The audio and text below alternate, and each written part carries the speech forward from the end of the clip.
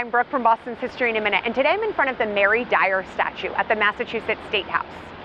Mary Dyer immigrated to Boston from England in the 1630s when Boston was just in its infancy. She identified with the radical religious views of Anne Hutchinson, who had greatly angered the Puritans running the Massachusetts Bay Colony. Like Hutchinson, Dyer was banished to Rhode Island. She stayed there for a few years before returning to England, where she converted and became a Quaker. She returned back to North America and Massachusetts and began spreading her religious beliefs. Quakers infuriated the Puritans because they viewed them as heretics. So they banished Mary yet again, but she kept returning to Massachusetts. She returned to Boston one too many times, though, and when she refused to recant her religious beliefs, she was hanged on Boston Common in 1660.